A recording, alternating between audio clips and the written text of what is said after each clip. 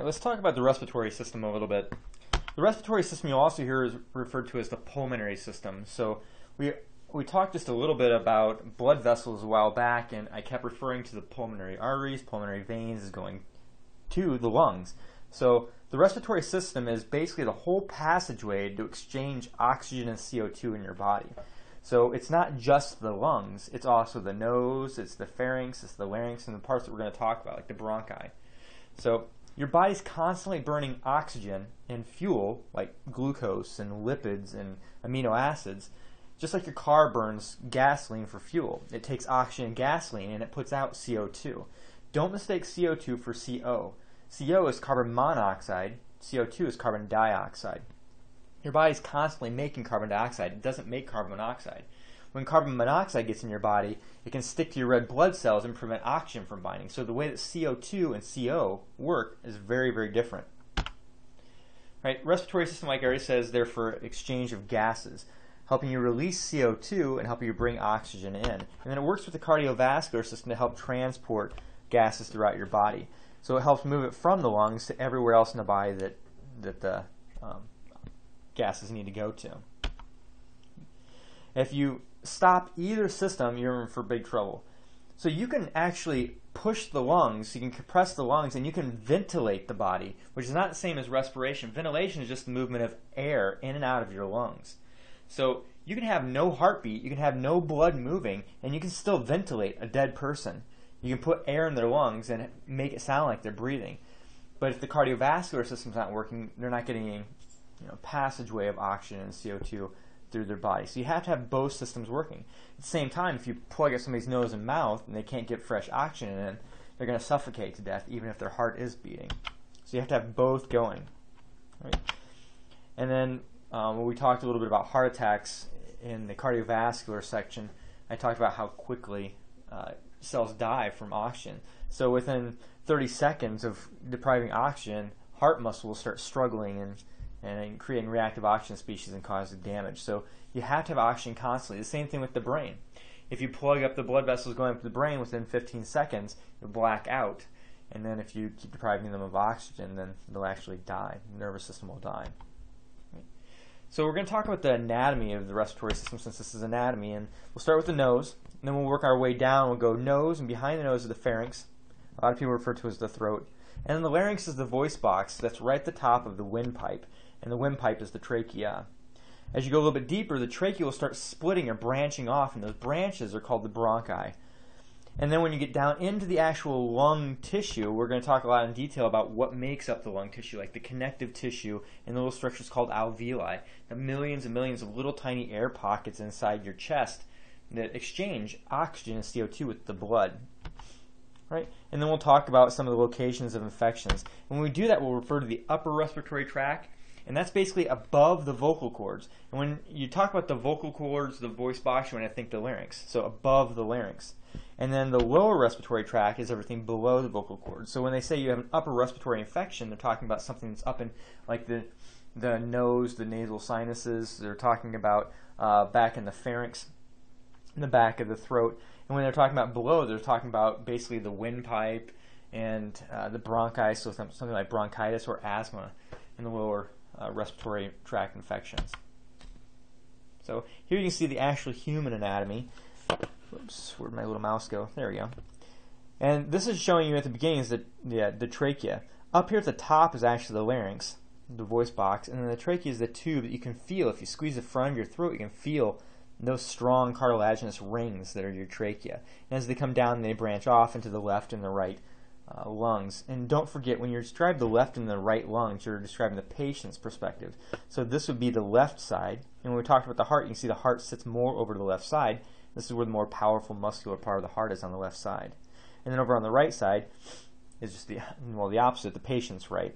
And we'll talk about this. When you look at the cavity where the lungs sit, the lungs sit in a thoracic cavity. Where you talk about the heart sits right in the mediastinum, right in the middle. So don't forget your cavities and your definition, your anatomical terms as we're going through this too. So let's talk about the nose.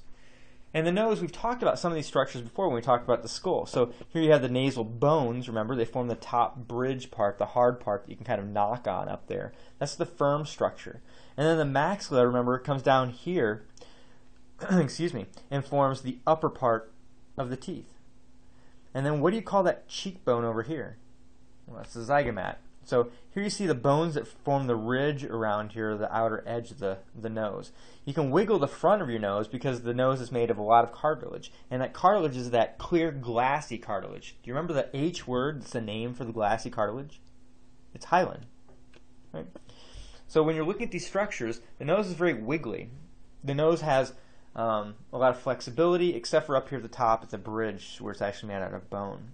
On the inside, you have mucous membrane. And the mucous membrane is actually highly vascularized. There are lots and lots of blood vessels in there. And those blood vessels actually work like radiators. So what they do is they put hot blood up and through the nose and actually warm the air as it comes in, because the air is extremely dry and extremely cold, you know, like in the wintertime. As you breathe it in, those warm mucous membranes in there will actually moisten the air and help warm it up, so that as that air goes into your nose and back down your throat, it doesn't get down into your lungs and dry out your lungs. And I'll talk a little bit more about that as we go along too. The openings out here are called the nasal nares, and we commonly refer to them as your nostrils. Right? So the internal structures, when you start going inside the nose. So here are the nasal nares, here you're coming up, don't forget here's your cartilage, here's your nasal bones. As you bring air in up, this first area in here is called the nasal conch. Okay? So it's a large chamber up in here. And the nasal conch actually has a divider or septum that goes down in the middle. When you look at the top part's the ethmoid bone. And a significant structure in here is called the cribriform plate.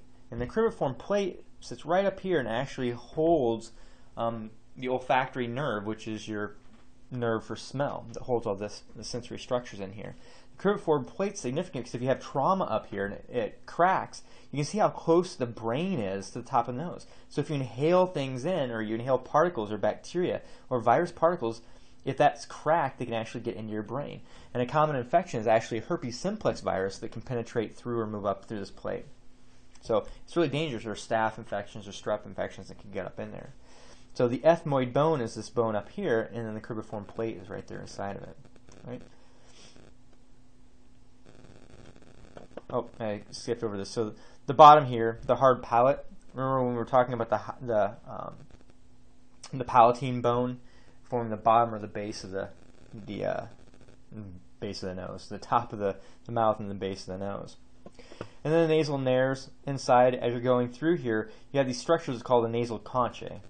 And the conchae are there, and they're kind of rigid, and I'll talk about them a little bit more, but they're really rigid so they allow air to pass over them, and they have a high surface area, so of course it helps warm the air a little bit better. Right? The nasal septum itself is cartilage and it's bone. When we were looking at the ethmoid bone and the sphenoid bones and everything up in there, we were looking at the shapes and how they start forming together, and then the ethmoid comes down here and actually helps form the conch. Right? When you look at an actual anatomical cut, so if you're doing a mid-sagittal cut right down the middle, dividing the person left to right, you can see all the structures in here. And you actually see all these sinus cavities. So remember, these are air pockets that are lined with mucus lining. So they can change when the air pressure changes, and that's what gives you that uncomfortable, like, sinus pressure. Like when you eat something cold and it's pushed up here at the roof of the mouth and it starts cooling these chambers up here, it actually changes the sinuses. Right. So the nasal structures, I started talking about this already. Olfactory is referring to the sensory organ for smell. So the olfactory epithelium is where you actually have all the little tiny receptors for smell. So you've got these 10,000 little receptors, or 10,000 different smells that you can smell, that take up a little tiny patch at the top of the nose. It's about the size of a stamp, a postage stamp. So it's not very big, but it's extremely sensitive to things. So as you inhale or breathe in different particles, they stick to the mucus. They trigger these receptors on the olfactory nerve, and they allow you to smell different sensations. Right? The types of cells in here, the pseudostratified ciliated columnar cells. Pseudostratified, remember, means it's false stratified, which is only one layer, but it looks like more than one. And it's ciliated. They have little tiny cilias, and the cilia increase the surface area.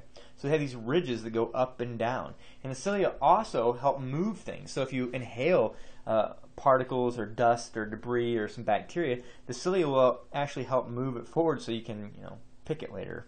And then the goblet cells make a mucus secretion that kind of helps you to move things, keeps it moistened, and as that mucus goes across the cilia, it helps repel things. So it moves it forward to try and get it out of your lungs or away from your lungs and closer to the outside part of your body. And then because of all that increased surface area of the cilia, it helps warm the air a lot faster. And I already mentioned this, it's highly vascularized and acts like a radiator. So all that warm, hot blood and that moist mucus basically moisten the air and warm it as it comes in. And then I already mentioned this. So the cilia actually helps move the mucus up and towards the pharynx so that you can help clear it away so it doesn't go down into your lungs. All right, and the next are the paranasal sinuses, and they open up into the nasal cavity. And then we talked about these bones before with the skull. The sinuses up here are made up of the ethmoid, the sphenoid, the frontal, and the maxillary bones. Those are the 4 bones that have the sinuses in them. Right?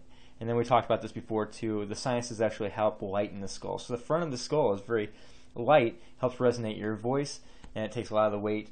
The back part of the skull, the cranium that wraps around the actual brain itself, is more dense. It's like a concrete cardboard, basically, the way it's designed. But up front, you have all these pockets so that the front of your face is a little bit lighter.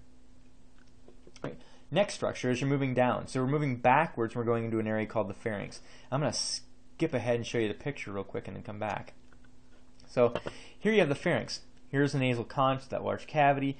As you're going back and you're breathing air in, this whole area is the pharynx, and there are 3 divisions of it. You have the upper part, which is the nasopharynx. You have the middle part that's behind the mouth, and it's called the oropharynx. And down here, as you transition into the voice box, which remember what was the name of the voice box that started with an L? The larynx. So here they call the laryngopharynx. They're all pharynx, but whatever structure they're close to is the beginning name. Naso, oro, and laryngeo. So when you look at the pharynx, you get this long muscular tube, about 5 inches long. Basically, it hangs from the skull or comes down from the skull. And it has a lot of skeletal muscle so that you can actually have voluntary control of what's going on in there. You also have mucous membranes, right? And then it goes all the way from the internal nares all the way to the cricoid cartilage, which we'll talk about in just a little bit as we get down deeper into the throat. And then its main functions is to pass food and to pass air. So of course, hopefully, the nasopharynx is going to be for air exclusively. Unless you have one of those neat tricks where you can push milk out of your nose or soda out of your nose, then you can push the food up into the nasopharynx. But basically, it's for air. And the oropharynx is for air and for food. So when you swallow the food, it goes into the oropharynx. And the laryngopharynx, ideally, is for air going into the larynx and the trachea, and then the food will go back to the esophagus, which we'll get to when we get to the GI tract. And then other functions, resonating speech, like when you have a really mucousy throat and there's a lot of snot at the back of your nasopharynx, obviously your voice sounds different because of that. And then it has tonsils. And we talked about the tonsils briefly when we talked about the immune system. So the sets of tonsils like the palatine tonsils and the lingual tonsils are back there too, to try and catch bacteria that's in your food or bacteria in the airway, trap them, and then the immune system can catch it. Right? So don't forget that's lymphatic tissue. We already talked about those before. And then I talked about the 3 regions already. So again, up here you have the naso, here you have the oro, and down here you have the laryngeo. Neat features about the naso is this little spot here, this is the eustachian tube. It actually goes all the way up and into your ear. And what it does is it helps equilibrate air pressure in the inner ear. When you have this plug full of mucus or snot, the air pressure in the inner ear expands and it actually muffles your hearing. So if this gets plugged in smaller children, they have problems equilibrating that pressure, and also they can get bacteria trapped in it that cause a lot of problems. But that's the eustachian tube. And they also call it the pharyngeotympanic tube. I forgot to mention that, and it doesn't say that in the picture, but pharyngeotympanic tells you it goes from the pharynx up to the tympanic membrane area in the ear. All right, so the nasopharynx up at the top goes from the conch all the way down to the soft palate down in here. Remember, hard palate's here with the bone, the palatine bone. Soft palate's at the back where the uvula hangs down. And then this, again, pathway for air only. And when you look at it, it has a pseudostratified ciliated columnar epithelium, which I was talking about before. So you have all these cilia to help clear things up. is trying to keep things from going in your lung. And I keep saying that over and over again. Even the design of the airway, when you breathe air in, air is going to flow up and hopefully stick particles up here, but if the particles are light enough and they curve around, hopefully they'll stick back here. And then they'll get caught by the pharyngeal tonsils, the immune system. If they're lighter and they come around and down, then hopefully they get caught back here, maybe at the palatine tonsils, or they get caught at the back of the throat. So it's kind of cool the way the airway is designed. It's a twisting, kind of tortuous is the word that I was taught, which means bending and winding. So that it's almost like you have this road that goes off in the middle of nowhere and it keeps forking and forking and forking. Well, if you're a bacteria and you're flying through the airway, you don't have a steering wheel. So as you hit one of these forks, hopefully it'll get caught somewhere. And then you have a chance to clear the bacteria up. And that's the reason that we have a nose in the middle of our face instead of having noses on our nipples where it's closer to get into our lungs. It's because we want that long bending passageway to do things like warm the air, moisten the air, and also to catch debris and bacteria. All right, so the next area is the oropharynx. So when you swallow food or when you inhale air through your mouth, you're bringing that back and through. Right? And it goes from the soft palate here all the way down to the epiglottis, which we're going to talk about. And the epiglottis is just this little flap that comes down and comes over the glottis, which is the area between the vocal folds. And I'll talk about that in just a little bit too. So as you swallow food, the epiglottis comes down and pushes the food back to the esophagus, to the stomach. When you're just breathing air, it stays open so you can breathe air right down into your trachea. And then we've talked about these before, like the palatine tonsils on the side walls, the lingual tonsils down here at the back of the tongue. So palatines are up here to the sides of the uvula, and up on the back of the tongue is the lingual. And remember, lingual is referring to the tongue. So when you take something sublingually, it means that you're taking it under the tongue up here. And then when you look at the structure, instead of being the pseudostratified ciliated, here you have stratified squamous. Stratified, remember, tells you how many layers. Many. Squamous is telling you they're flat. So this looks just like skin. Why would you want this area to be flat and thick? Well, think, when you're swallowing food, all that food's coming back here and scraping. It's like basically rubbing food across your arm. You want all those extra layers to protect it. All right, and then the last one is the laryngopharynx down here as you're going down into the trachea and the larynx. All right, so it goes from the epiglottis all the way down to the cricoid cartilage, which is down here. Right, and then here's a common passageway for food going backwards into the esophagus, or air coming forward into the larynx. And this again is stratified squamous epithelium. When it's just air, you don't need the many layers. You have pseudostratified. But when you're pushing food through here, you have to have the many thick layers to protect that air, whole passageway.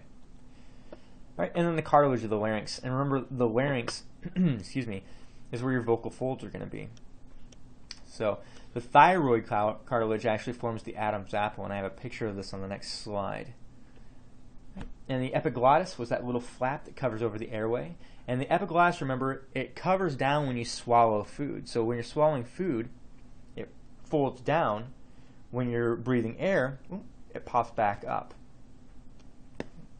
And then the opening that it covers is technically called the glottis, and the glottis is in between the vocal folds. Next cartilage is called cricoid cartilage, and this forms the rings. And these rings help attach to the top of the trachea. And then you have arytenoid cartilage that sit on the top of the cricoid, and these have muscles that attach to them and help them with movement. Right? So they're in there helping control the vocal folds or the vocal cords for pitch. So here's a picture of the larynx. So here you can see the epiglottis, the little flap. It's kind of like a leaf that folds down and covers up the glottis. And then as you swallow or breathe air and it comes down through here, the passage goes down into the trachea, and then down into the bronchi, and then down into the lungs. And then there's your Adam's apple, or the thyroid cartilage. And the thyroid cartilage sits right above this gland. It's called the thyroid gland. And then the location of it, if you're looking at C4 and C6, what's the C standing for? Well, think about where this is at. C is referring to the neck, and what's the neck area called? The cervical region. So this area sits right in front of cervical vertebra number 4 down to cervical vertebra number 6. So you get this long section here between C4 and C6. And then when you're looking at it, it actually has 3 single and 3 paired sets of cartilage. And they're kind of, well, I'll show you a picture in just a few slides and how they look. But here are the vocal cords. So the vocal cords are kind of cool. And I watched this video with Steven Tyler, and they were looking at his vocal cords and the way they fold, but it's really neat the way they vibrate when air passes over them. So you have a couple sets here. You have the false vocal cords, which are actually called ventricular folds, and they're above the true vocal cords. The true vocal cords are the ones that flop around and actually make the sound. And the true vocal cords are actually connected to the arytenoid cartilage, and lots of different muscles to help tighten them up and make them tense. So when they tighten up, when you pull them really tight, you have a higher pitched voice. When you loosen them up and you're not so tight, they flap around a lot and they make a deeper voice. It's just like if you look at a guitar or a piano. When you've got the really tight strings, the real tense ones, they have a higher pitched tone to them. But when you have the bigger, fatter, more floppy strings, it makes a lower pitch, more bassy sound. It's the same way that your vocal cords work. Testosterone actually thickens up the vocal cords so they have a more low bass-like tone to them. Right? And I kind of jumped the gun and talked about this already, but the true vocal cords contain both skeletal muscle and elastic ligaments. So the skeletal muscle means you have voluntary control over it. You can move them. You can control the pitch. Right? You actually have 10 intrinsic muscles of the larynx that contract, so you can get lots of different tones to it. That's why some people can make their voice sound a lot different, is because you have so much control with all these different muscles. Right? And then as you're tightening these, as air goes across them, it's almost like a wind instrument. It vibrates the cords, and then to vibrate the pitch, and depending on how much air you're pushing it out, it helps affect your tone. And I already said this, so longer, thicker vocal cords, like in a male, gives you a lower pitch, where tighter vocal cords actually gives you a higher pitch, just like the strings on a piano or strings on a guitar. Right. So when you look at it in the movement, here you have the vocal cords where they're open, here you have them when they're closed, and what's also interesting is when you swallow food, this epiglottis folds over the vocal cords, but the vocal cords will snap shut. It's like a double safety membrane. So when food comes down, this first fold shuts, the second fold shuts, so if something does slide by the epiglottis, it doesn't actually go down your lungs. What's interesting is that you have lots and lots of receptors along here, so if a little bit of water even leaks past the epiglottis, it really starts triggering this sensitive reaction and makes you start doing what? A lot. Coughing a lot. So you open these up real quick and you push them out. And then you can see some of the muscles here that help control the cords. And here's an actual picture. So you see the epiglottis. You can actually see the cords down in here. Right. Next structure is the trachea. Trachea is about 5 inches long, about 1 inch wide. And you can feel the trachea in the front when you squeeze the front of your neck. So those rings that form the trachea. And it goes all the way from about T5,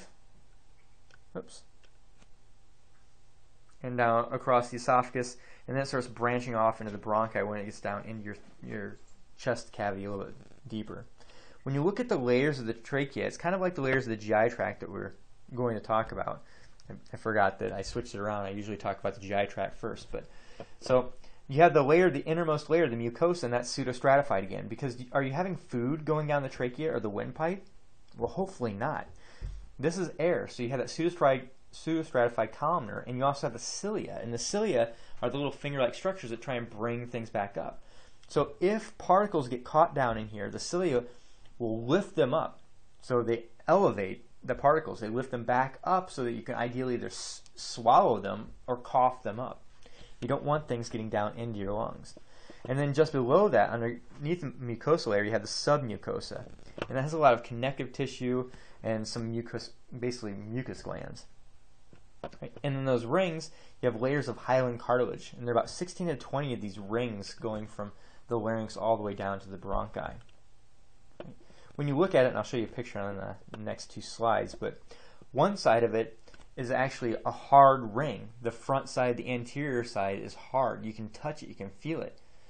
But the other side is kind of open, and it has a muscle in there called trachealis muscle, and that's smooth muscle.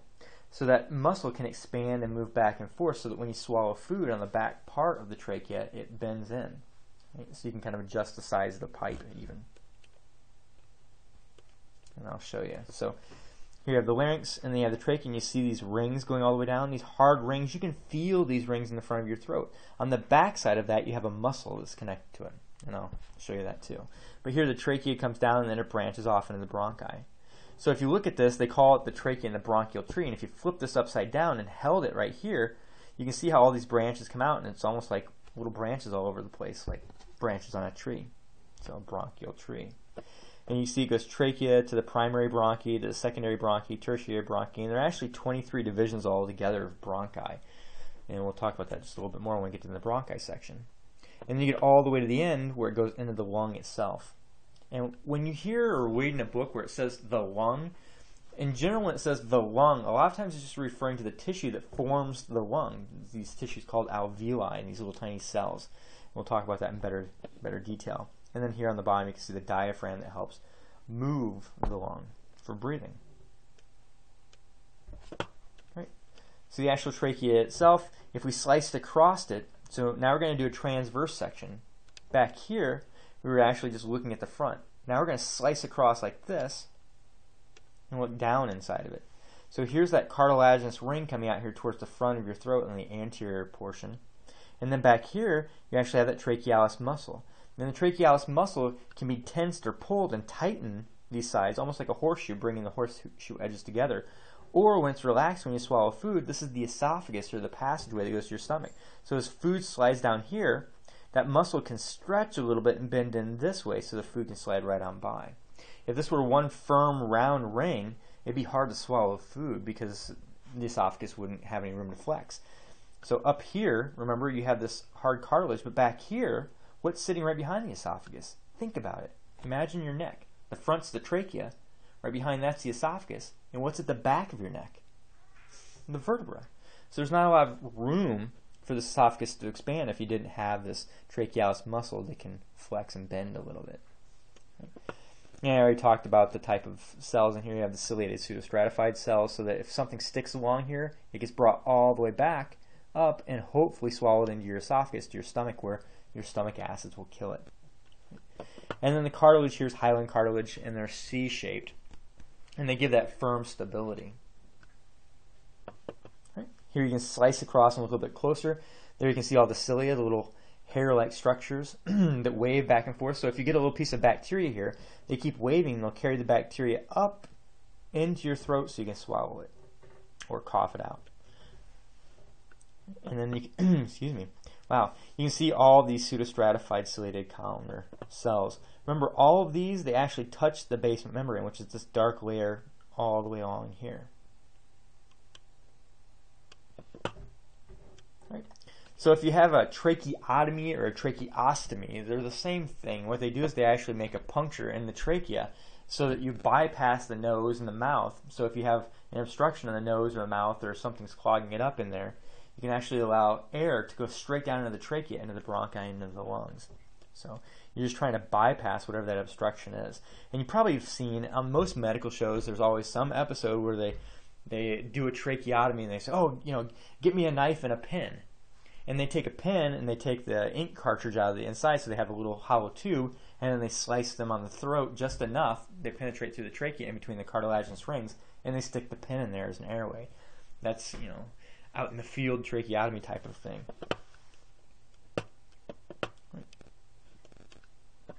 Next structures are the bronchi, or the bronchioles. I shouldn't say or, it's bronchi, then the bronchioles. So as we're coming down the trachea and we start branching off, these first major branches are called the bronchi. And the bronchi are splitting, and they divide into each lungs. The primary bronchi goes to one lung or the other lung. Once it gets into the lung, then you have secondary bronchi. And the secondary bronchi supply each lobe. And if you look, what side is this lung? Right or left?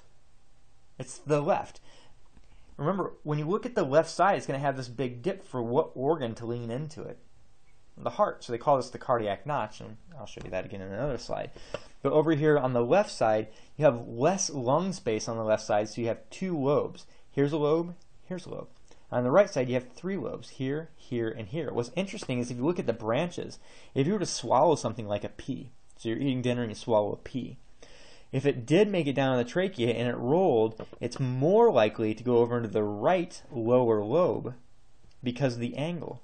So as this is coming down, there's less of a bend coming into the right side. Because the heart pushes this bronchi up and over, it's more rare to actually get food particles over on the left side. So just an interesting fun fact for you. And then once you get into the lobes, and the tertiary bronchi actually supply each of the individual segments inside. Right? And it just keeps branching and branching and branching.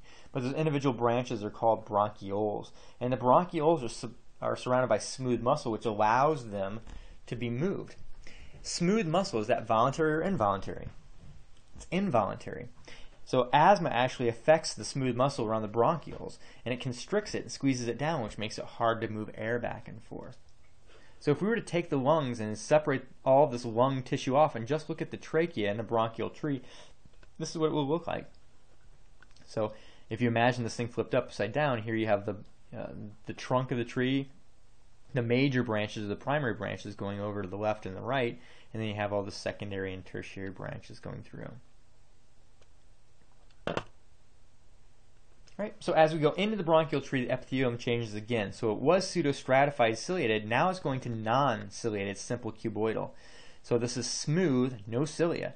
Ideally, you've already caught the bacteria or the microbes and pulled them up and out. If you haven't, now basically it's this open airway. Once the bacteria gets in here, it can start sliding down and down and down. Right? And then the incomplete rings that were the trachea are now rings of smooth muscle and connective tissue, so solid rings. It's important to remember that the sympathetic nervous system, your fight or flight, your run for your life response, will adjust this smooth muscle. When you want to run for your life, do you want the smooth muscle to squeeze down and constrict your airway? No, it actually opens it up. So adrenaline or epinephrine that's involved with the sympathetic nervous system comes down here and opens up your airway. If somebody has asthma and that airway is constricting, if you give them an epinephrine-like substance, it opens their airway back up. If someone's going into like anaphylactic shock and their airway is constricting and their blood vessels are opening up, you give them epinephrine, and epinephrine will reopen the airways and actually squeeze the blood vessels, bringing their blood pressure up and allowing them to breathe again. So that's why we use epinephrine. And I already mentioned this, but an asthma attack or allergic reactions constrict those airways, and the epinephrine or epinephrine-like structures will open back up. So when somebody has an inhaler, a lot of times it has steroids in it, but it also has a chemical that acts like epinephrine in their airway to help open their airway really quick. Right? And that's called nebulization therapy. And then here you can see a slice of the bronchiole. So here's the big airway. When you're looking along here, you have the wall. Right? You have the smooth muscle surrounding it. And then that epithelium, remember, is simple ciliated columnar until you get down deeper and then it becomes more cuboidal.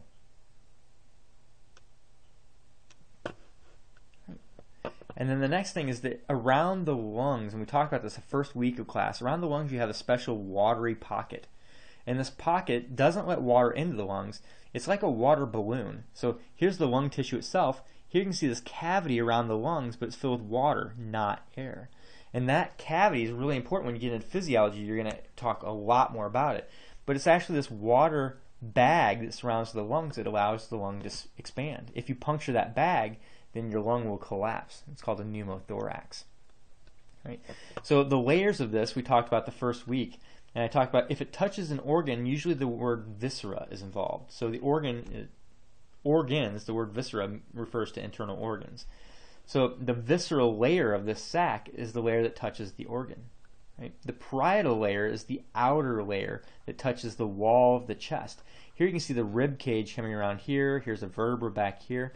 So here you have the wall of the chest. This part's glued on. The parietal part's glued onto the wall of the chest. The visceral layer is glued onto the lung. What's kind of cool is if you continue that idea up here, here's the visceral layer, here's the parietal layer. As you pull the lung wall out, the chest wall out, it pulls the lung with it. Because this is a water balloon. When you pull on one side, it pulls on the other. It's hard to stretch water. Water doesn't like to be stretched.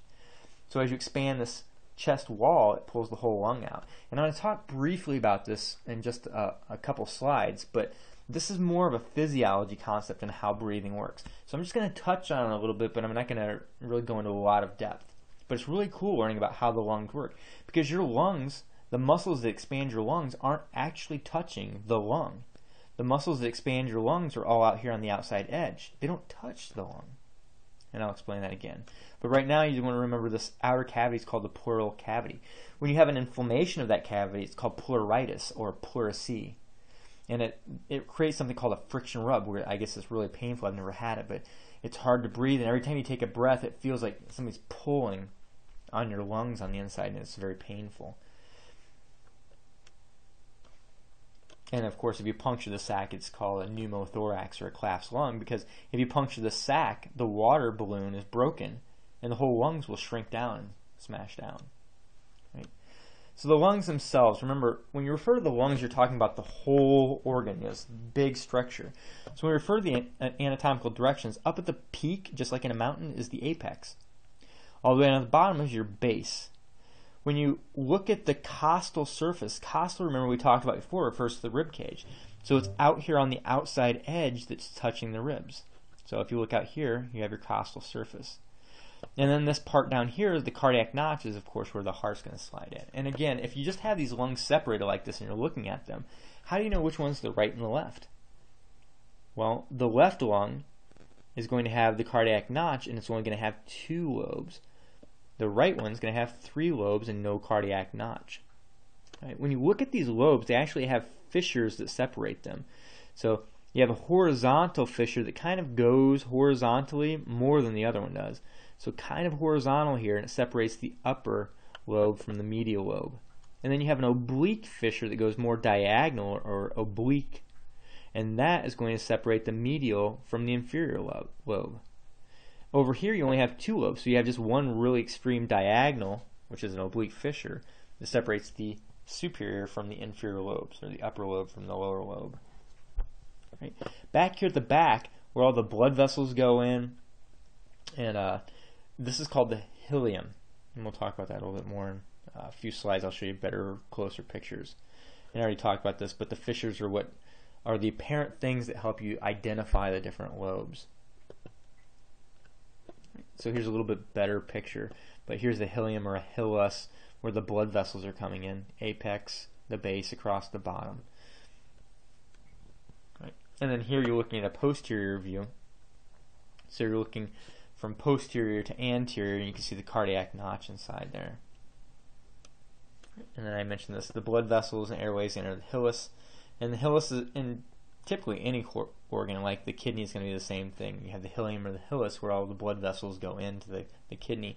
It's just an area. When we talked about the spleen, I talked about having the hilus and the spleen too, where the blood vessels are coming in. And here's a real lung. And you can see all these rib impressions. So this is where it connects to the rib cage or sits on the rib cage and has all those indentations. It's not disease, it's just that's the way that the lungs are. They match up with the rib wall. Right. We're not going to go into all of this detail. You can see all the branches, how it branches off. And here we go. So let's go into a little bit more detail into the lobules. So as we go deeper and deeper, as you branch down further and further, and you get from the bronchioles down into the lobes, then you go into the individual packets. And these individual packets actually are full of little structures called alveoli. Right? So the bronchioles will take the air, oops, went too far. The bronchioles will take the air down and into these little clusters called alveolar sacs. So the alveolar sacs, they look like grape sets or grape bundles to me, but they're hollow cavities. So air comes down here and fills up these sacs and expands them when you expand your lung. You can see the bronchioles, the terminal or ending bronchioles, when they go into these sacs, are covered in smooth muscle. So smooth muscle allows them to be constricted or expanded. Dilated is a technical term. Right. And then the layers down here, you just have simple squamous.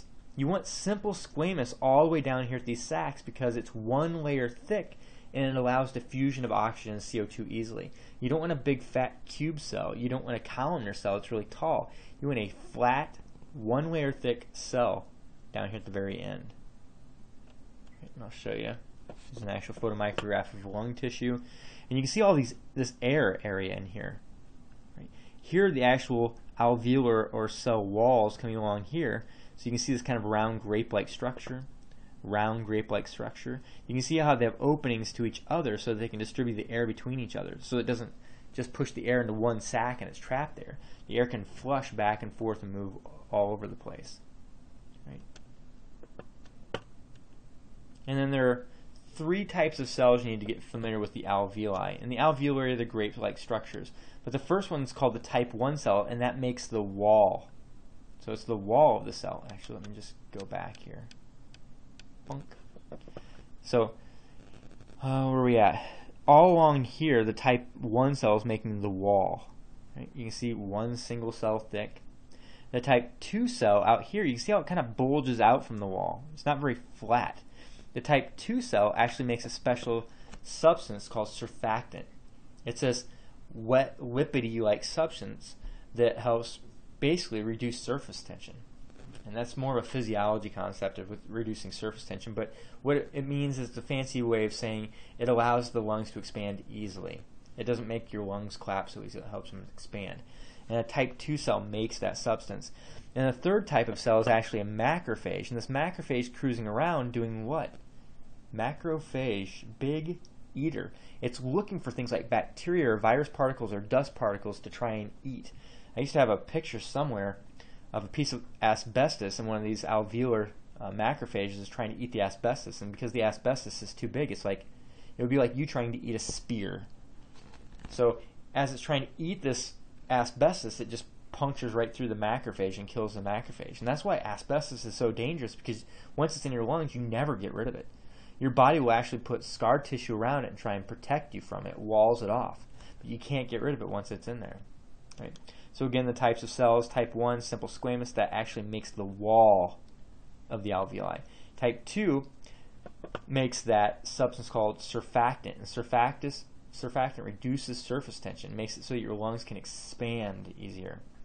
Okay?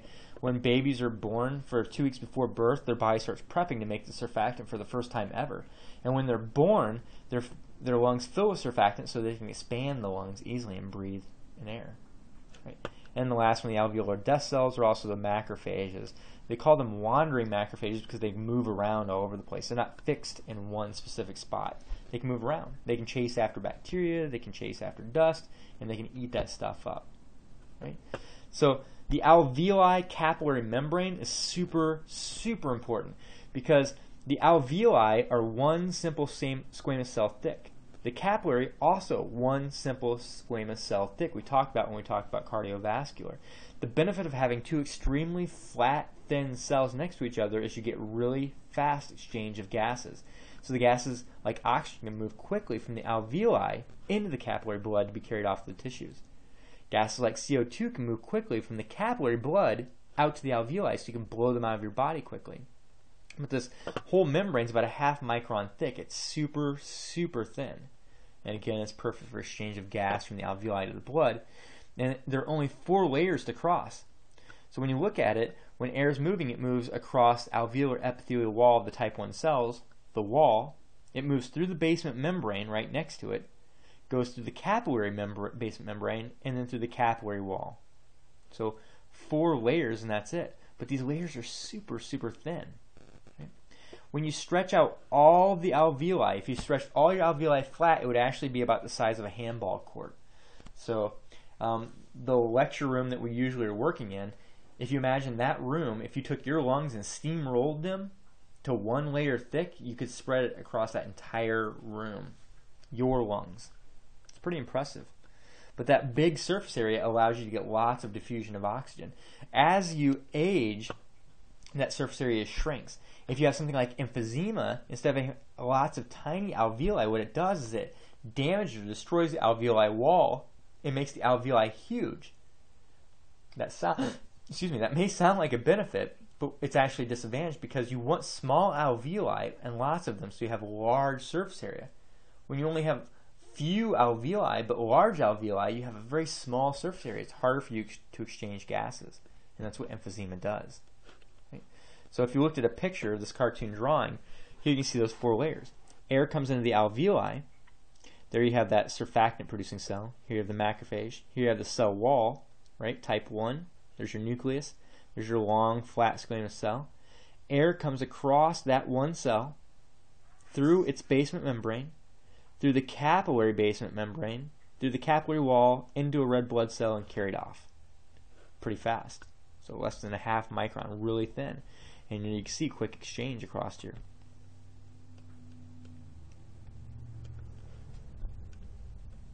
Right. The blood supply that goes to the lung, you actually have 2 blood supplies. It's kind of like when we talked about the heart. where the heart has a blood supply going into the chambers of the heart, like the atrium and the ventricle, but you also have a second blood supply of the heart that's actually fresh oxygenated blood that goes to the coronary arteries and supplies the heart itself, that keeps the heart alive. The lungs are the same way. You have deoxygenated blood that arrives to the lungs to the pulmonary trunk from the right ventricle we talked about before with the pulmonary circulation. So remember, the vena cava pulls the blood into the right atria pumps it down to the right ventricle pumps it out to the pulmonary trunks, to the pulmonary arteries, to the pulmonary arterioles, to the pulmonary capillaries in the lungs. Capillaries pick up fresh oxygen and then bring the oxygenated blood back. That's one passageway. But the other branch are from the bronchial arteries that come off the aorta. That has fresh oxygenated blood that goes right into the tissues of the lung, like the smooth muscle tissue, the connective tissue, to help provide nutrients to them. Not just oxygen, but also things like glucose and amino acids and all the lipids and raw materials it needs. So you have two blood supplies that are going into the lungs. The drainage coming back, the venous drainage, just brings it all back to the heart. So all that blood gets mixed and brought back to the heart. Right? When you look at the pressure in the venous system, of course, it's the veins, so it's going to have lower pressure returning. The heart actually sucks the blood back and brings it in. Right? What's kind of interesting, and this is bordering on physiology again, but I'm trying to give you the little pieces of physiology now because next semester is coming up on us really quick. And when you go into physiology, you really have to remember these major concepts. You have to remember your anatomy so that you can understand the physiology. So what's really cool is that the pulmonary blood vessels, they actually constrict when you have low oxygen, which doesn't seem to make sense because you'd think if you need more oxygen, then you open up the blood vessels and it carries oxygen. But remember, this is where you're picking up oxygen for the first time. So if you have barely any oxygen, you squeeze the blood vessels down and it slows the blood flow long enough that you can pick up more oxygen and drop off more CO2. You get better exchange. It's almost like if you're driving a bus to an area where you're trying to pick people up, but you never get a chance to stop. If you want to pick a lot of people up, you slow the bus down really slow. Well, consider a red blood cell traveling through the blood as a bus. When you're moving it through the lungs and you have low oxygen on the red blood cell, you slow it down so plenty of oxygen can jump in. You constrict those blood vessels and it gives you more time to actually load up. When you get into physiology, we talk a lot more in detail about that. But it's just interesting how the blood supply works. It's opposite of everything else in the body. If a muscle has low oxygen, its blood vessels dilate and you carry more oxygen into it, but not the lungs, where it's exactly the opposite of all the other tissues. So I've told you a million times, you want to try and remember the rules and then the exceptions. If you understand the rules to how the body works, it makes it so much simpler. And then just watch for the exceptions. Where's the body trying to catch you? What's the organ or the tissue that's trying to break the rules? And remember that. Any test you ever see, ever, can only ask you two things. What's a rule and what's an exception? There's nothing else. If you learn the rules to anything, whether it's chemistry or physics or anatomy or physiology, it makes so much sense, right? And then you just watch for when the rules are broken. And they always abide some kind of logical pattern for breaking a rule, but just watch those two things, right? So I'm going to talk a little bit about the physiology of how you breathe, only because it helps you to understand why the lungs are designed the way they are. So I'm not going to spend a ton of time because you're going to talk about this next semester in physiology, but the reason the air moves into the lungs is because of a change in pressure inside the air, or inside the lungs. Your atmospheric pressure is 760 millimeters of mercury. Actually, I'll just go down. I have that on the slide. So the atmospheric pressure around you is about 1 atmosphere or 760 millimeters of mercury. That's just the term or the number you want to remember because that's how much pressure is there. If the air pressure in your lungs is under 760, everything likes to move from high pressure to low pressure, or a high concentration of air to a low concentration of air.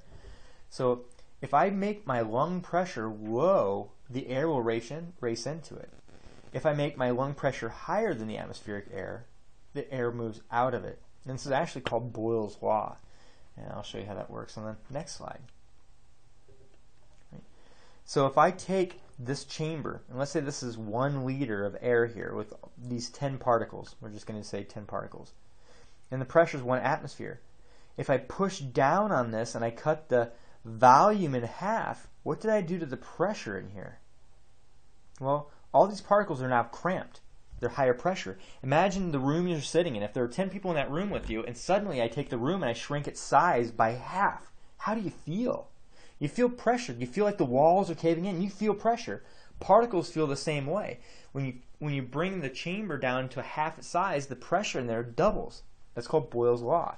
So if I want to make the pressure inside my lungs high, what do I do to the size of the lungs? I shrink the lungs down. I shrink the lungs down, increasing the pressure in my lungs, forcing the air up and out into the atmosphere. So as long as I can make the pressure in my lungs over 760, it will force the air out into the low pressure 760 in the atmosphere. If I want to bring air in, all I have to do is open up the lungs or pull the lungs open. I make the volume bigger, which takes the pressure lower under 760, and the air rushes into my lungs. So it's a really cool concept. And it's called Boyle's law. Again, it's more physiology. You don't have to remember all the details of that because you're going to spend probably a week or two in physiology, just understanding how this breathing mechanism works. For now, you just need to remember this is the big picture, and the anatomy is the muscle, or muscles I should say, that are controlling that. So here you have the lungs underneath the rib cage. Here are all the muscles controlling breathing. So when I want to breathe, I contract these muscles and I expand the rib cage. As I pull the rib cage up and out, it increases the volume of the lungs, decreasing the pressure in the lungs and pulling air in from the outside and down and in. So breathing actually requires muscle activity. The type of muscle is skeletal muscle. Is it voluntary or involuntary? It's voluntary. You have to have your brain involved to breathe. Your heart, remember, cardiac muscle is involuntary, so your heart can beat without your brain. You cannot breathe without your brain. If you have brain trauma and it damages the breathing center in your brain, you die. Right? Well, I guess unless they put you on a ventilator. But you have to have control of those muscles to expand them. Voluntary control. So the muscles that we're going to talk about, one of them is going to be the diaphragm. Remember, the diaphragm is that like big kind of rainbow-shaped muscle that goes across the bottom of the rib cage. It comes all the way across the bottom ribs over to the other side and connects to the lungs underneath. So when I contract the diaphragm will move down. It's a muscle. When you contract it, it always shortens. Here's a connecting point. Here's a connecting point. When I contract, it shortens the distance between the connecting point and pulls down on the lungs, expanding the volume, decreasing the pressure, and bringing air in. So contracting the diaphragm flattens the bottom of the lungs, basically like it acts like a big syringe. You pull down here and it sucks the gas into the lungs. The outer side, to expand the lungs sideways, you have these intercostals. Inter means between, remember. Costal means what? Ribs. These are the muscles between the ribs. You have two sets of intercostals. You have an exterior intercostals, or an external intercostals, that are on the outside part of the ribs. You have an internal, that are on the inside part of the ribs. Normal breathing, for quiet breathing, you use the diaphragm and bring it down. It's a relaxed motion. Your diaphragm is very powerful. You don't have to put a lot of energy into it. And then you also use the external intercostals to bring your rib cage up and out. You're expanding your lungs down and outwards at the same time, making your lungs gigantic on the inside, lowering the pressure and sucking air in like a big syringe. Right? So the diaphragm, right, when you move it, it's going to open up the volume. So the intrathoracic, or the pressure inside the thorax, falls. As it falls, it pulls air in. A few liters, about 2 to 3 liters, will move into your lungs. So imagine a 2-liter bottle of soda. That's about how much air you breathe in a normal, relaxed breath.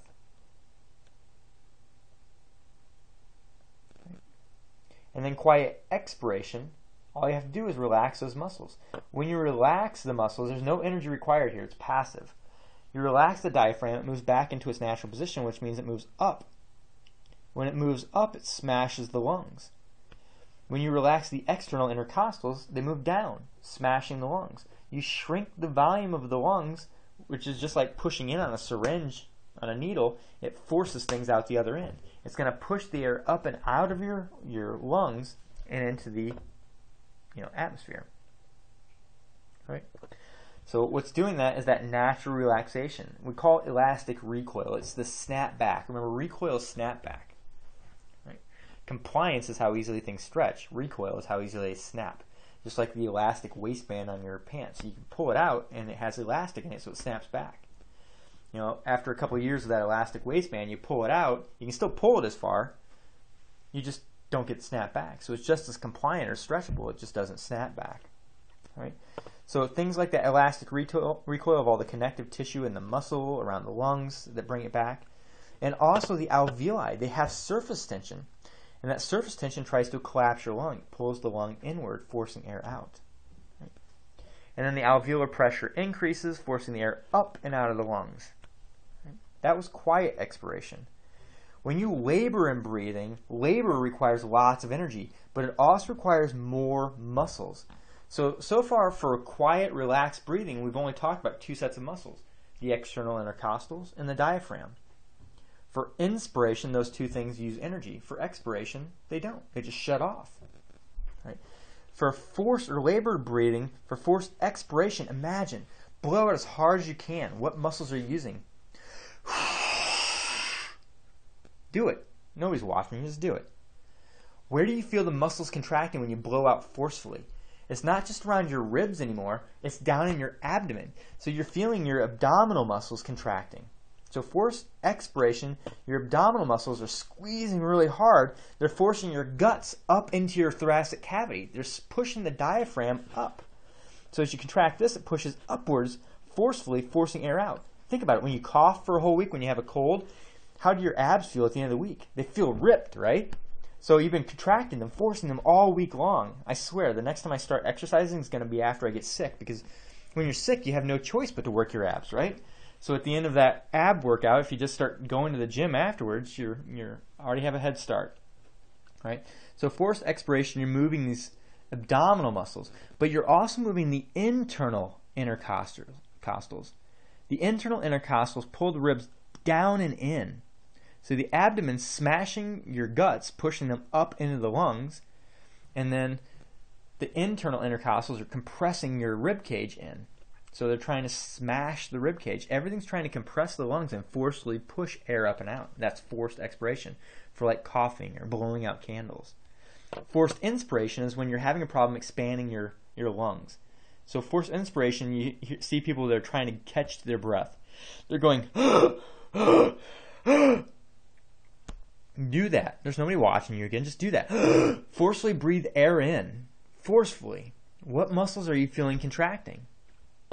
Well, you start feeling your neck muscles really contract, right? You can feel all those muscles in your neck. The sternocleidomastoid, remember, that connects from the mastoid down to the sternum and the clavicle.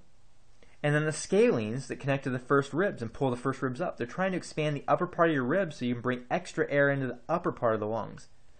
Right? When you get the wind knocked out of you, what you did is you actually stunned the diaphragm and you can't expand it. But you can expand these muscles. So you're trying to make up for what the diaphragm can't do by expanding these extra muscles.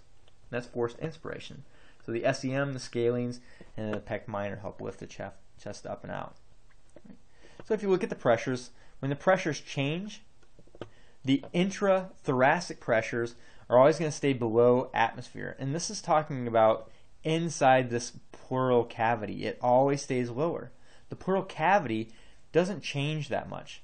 You can change inside the lungs, but this intrapleural cavity shouldn't change. It always stays below the other pressures. So there's always a suction in that water wall there, which is really important because that way what it does is anytime you move the rib cage on the outside, it pulls the lungs with it. Right? So that suction, because it's always lower than the other pressure, it helps hold the parietal and the visceral layers together. It glues the water balloon together. So just a quick summary of breathing.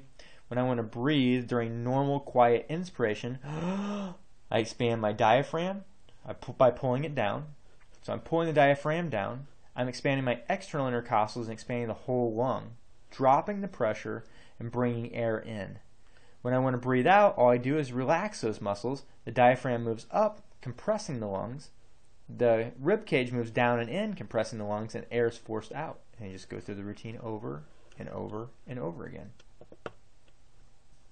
Right? Airway resistance is determined primarily by how large the opening is in the airway.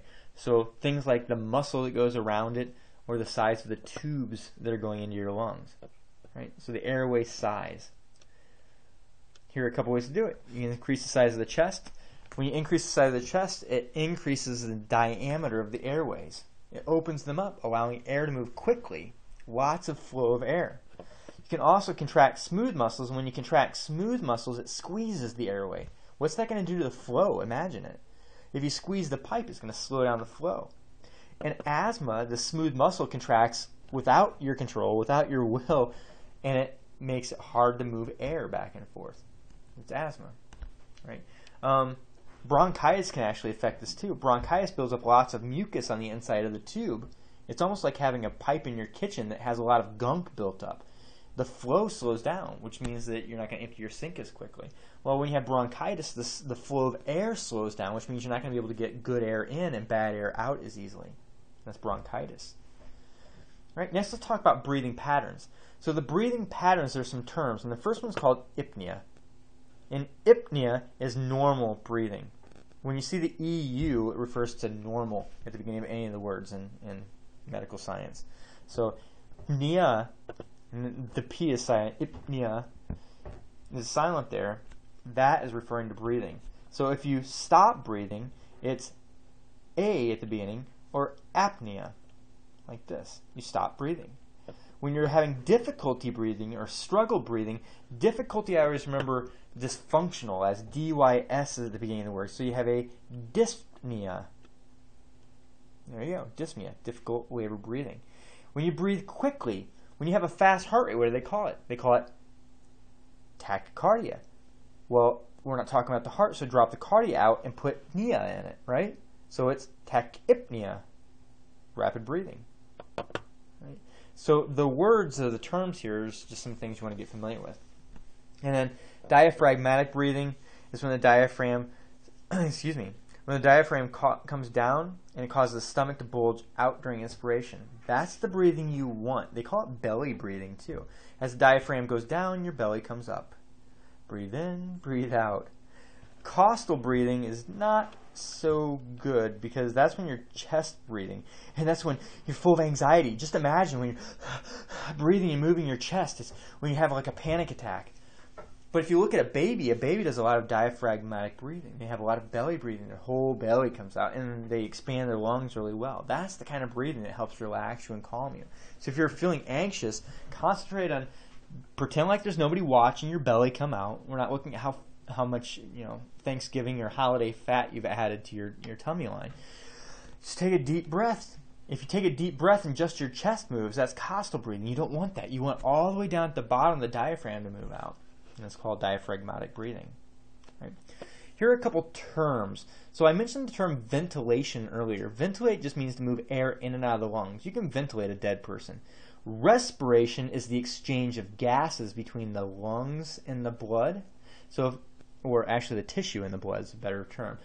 External respiration is talking about moving it from the lungs into the capillaries of the lungs. So here it's talking about diffusing gas from areas high partial pressure. Partial pressure is represented by this letter P. So here's partial pressure of CO2. Here's partial pressure of oxygen. Okay.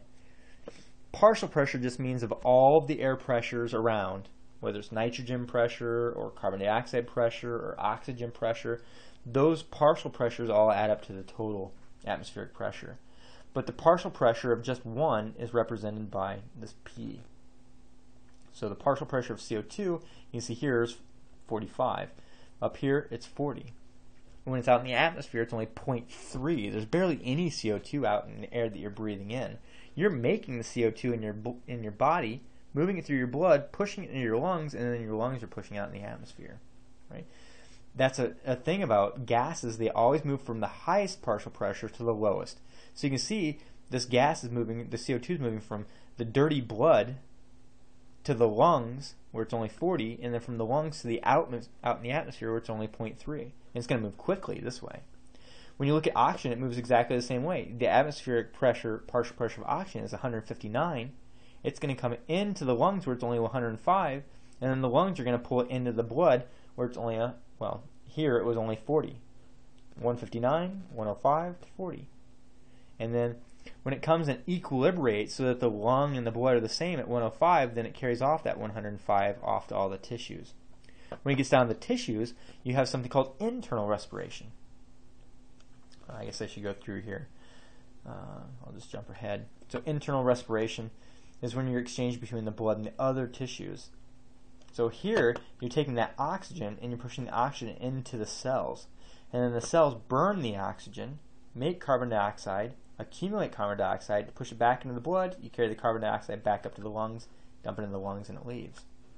So external respiration is bringing it from the external environment down into the lungs and into the capillaries. Internal is exchange of gas between the blood and the tissues. So a little bit different.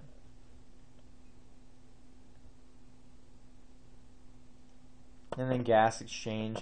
You can see once you bring it in from the lungs, down here, sorry, the lungs, it goes across the capillary wall and into the red blood cell. When you carry oxygen and CO2, oxygen is bound to a structure called hemoglobin that we talked about. We actually talked about this before in cardiovascular. But it binds to hemoglobin, oxygen does. Carbon dioxide binds more to the globin part, or carbon dioxide is turned into something called bicarbonate, and it's carried through your blood. When you exchange these things, you go through a chemical reaction where you're constantly swapping them back and forth. If you look, these reactions are exactly the same. It's just the direction that they work is a little bit different. Here, you have lots of oxygen that goes into the blood, into the red blood cell. You have carbon dioxide that goes out of the red blood cell into the blood and into the lungs, and you blow it out. But when you're down at the tissues, it's exactly the opposite. You take this high oxygen red blood cell, move it over to the tissues, the oxygen jumps out and goes into the low oxygen tissue. The carbon dioxide that's accumulated comes out and into the red blood cell, and then it's carried up to the lungs again where it's high carbon dioxide moved into the lungs. It's constantly exchanging. This is a little bit more physiology, so when you get into physiology, you'll actually have to know and understand and learn how this whole chemical reaction works. But for this part of the class, you just have to understand that the lungs are here to bring oxygen in at high concentration to move it to the low concentration blood. Once the low concentration blood equilibrates with the lungs, it moves it to the tissues, where now at the tissues, that blood is high oxygen, and it moves into the low oxygen tissue where it turns into carbon dioxide. Carbon dioxide goes from high concentration tissue into the low concentration blood until it's equilibrated. And then the concentration of the blood here moves back to the lungs where now it's high CO2. It goes into the lungs and you blow it out. It's an exchange process. And the respiratory centers winding down at the very end. Remember, the muscles that are controlling breathing are skeletal muscles. You have to have the brain involved. So the respiratory centers are going to be located in what organ of the body? The brain. Yeah.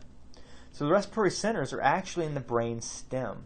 Here you have two parts of the brain, or brain stem. You have the pons and the medulla oblongata. And we talked about in the nervous system that medulla oblongata is there for the primitive life functions. Breathing, regulating heart rate, choking, gagging, coughing, sneezing, all of those things, right? So the primary respiratory center for breathing is in the medulla oblongata. This is your basic breathing center. So the medulla oblongata has medullary rhythmicity, right? So this controls your basic breathing. The pons is for fine tuning, and the pons has these two special areas called the pneumotaxic and apneustic center. These two fine-tune your breathing, so you don't have to listen to you going constantly. If the medulla is the only thing controlling breathing, you'll actually breathe like this,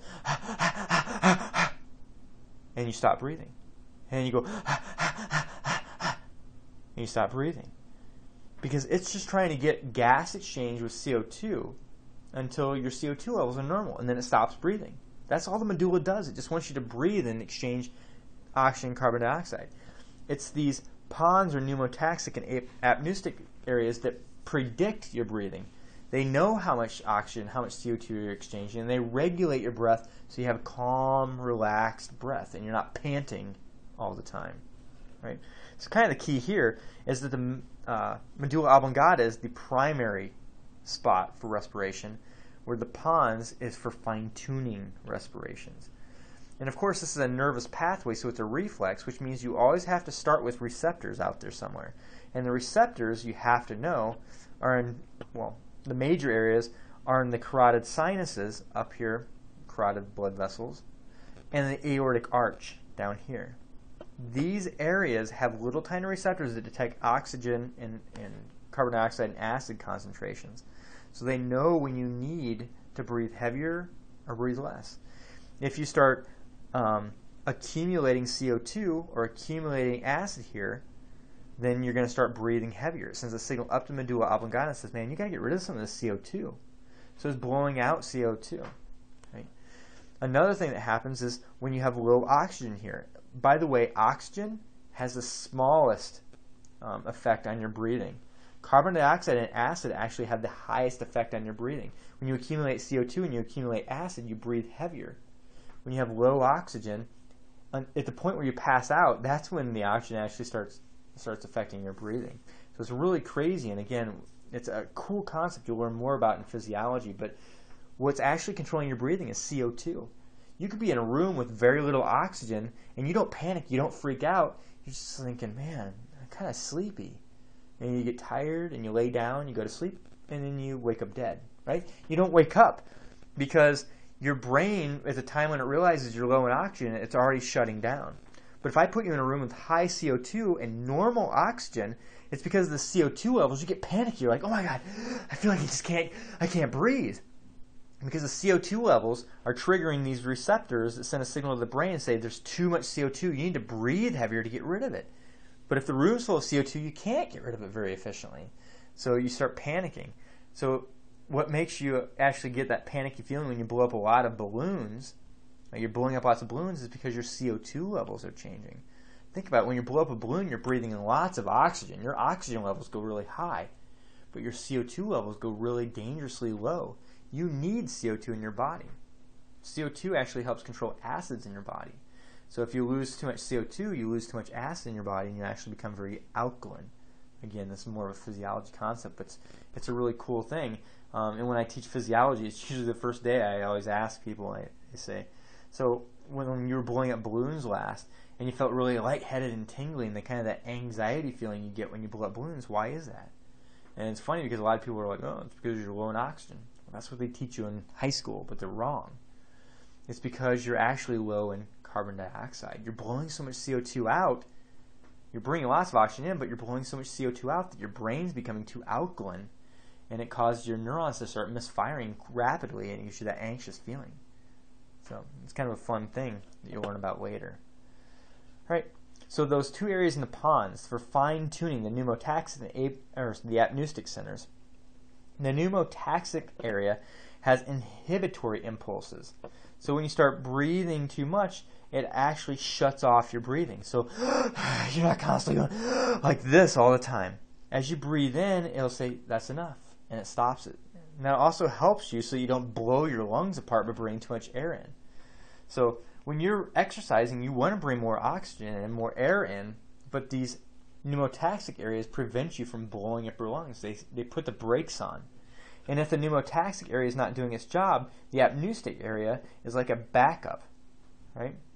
So it helps you control, but this one will help you actually have a little longer inspiration, but not strong, just a little longer. So these two areas help fine-tune, prevent you from over-breathing, and help you have a nice, long, controlled inspiration.